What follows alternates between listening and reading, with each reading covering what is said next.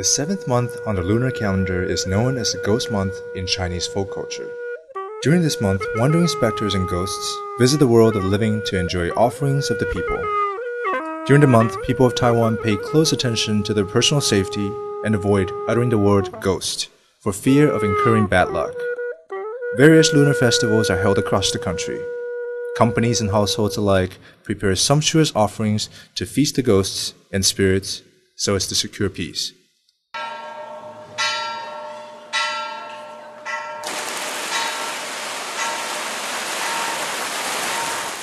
On the eve of the Ghost Month, paper lanterns are lit at the Lao Dagong Temple in Keelung, giving directions to the lost ghosts and spirits of the ancestors and other deities in visiting this world of the living to be feasted.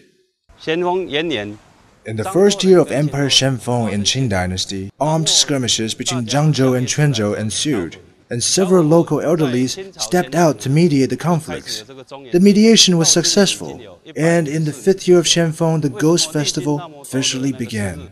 The celebration now has 154 years of history.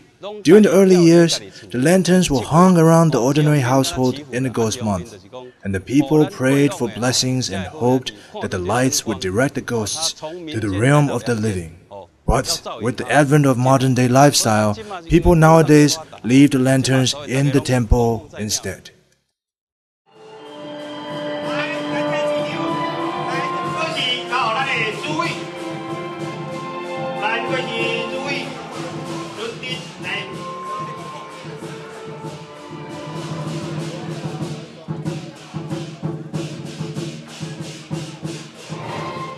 All the celebrations and events related to the Ghost Month and the festival kicked off the moment the door to the other world is opened.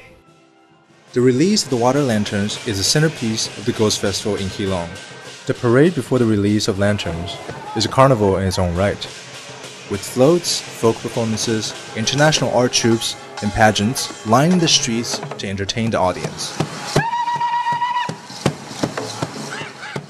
The crowd drifts toward the shore as night falls. The water lanterns made by various clans are ignited amidst the chanting of the Taoist priests.